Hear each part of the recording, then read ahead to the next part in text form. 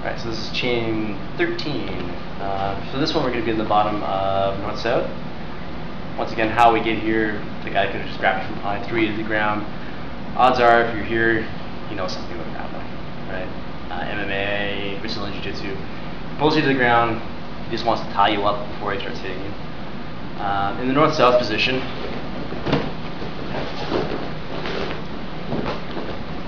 Ken Ishi Hogatami.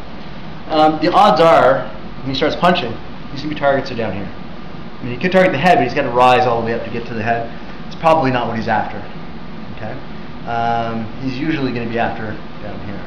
So as soon as he takes any sort of position, try to guard your groin as best you can. It's not that he can't get to it, but you don't want to be doing this and give him free access.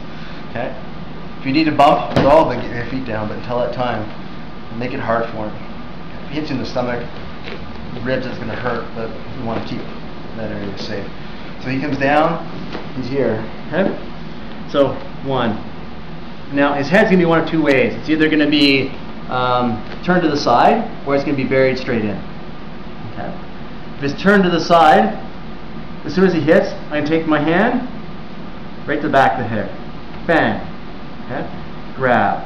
This hand here, while that happens, is going to slip right in. Right into here.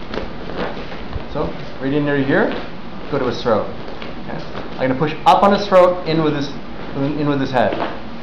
Up. Once he's up, I'm going to turn him to the side. Once he's on the side, I'm actually going to hook his jaw.